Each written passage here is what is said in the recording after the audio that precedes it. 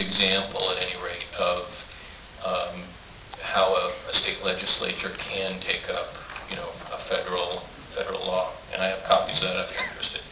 And then finally, actually yesterday, up at the Association of Oregon Counties, I attended the Public Lands Subcommittee.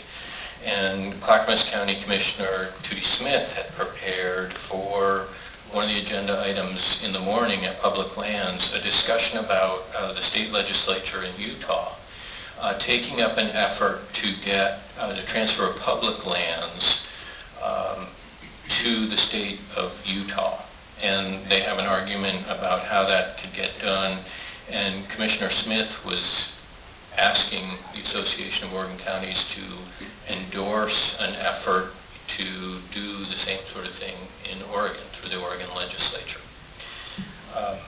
And what I thought was particularly interesting about that conversation was some of the analysis by AOC staff. And so just read you a couple things that Gil Riddell wrote. This issue raises several questions for AOC to consider. AOC, for the audience, is Association of Oregon Counties.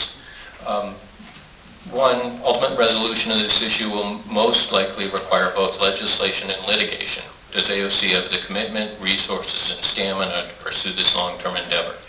In the case before you tonight, I think there are grassroots organizations who clearly are willing to take on the commitment to this particular issue. Their second question was, Utah's success or failure will provide the test case. Is it better wait for conclusion of its effort before stepping in? I think this is sort of an interesting question in light of your issue before you, because there is a request to the Supreme Court to hear the federal case that was described in our earlier presentation to you and is outlined in your documents tonight. But there was, of course, a case in the federal courts that the judge found that certain sections 1021 and 1022 of NDAA were indeed unconstitutional. That was appealed to the Second Court of Appeals that overturned the lower court ruling and vacated that request, vacated that case. And that vacation is sort of important because that's a term that essentially means that that case is no longer, it's almost like it was never heard. But that Second Circuit Court of Appeals ruling was then appealed to the Supreme Court.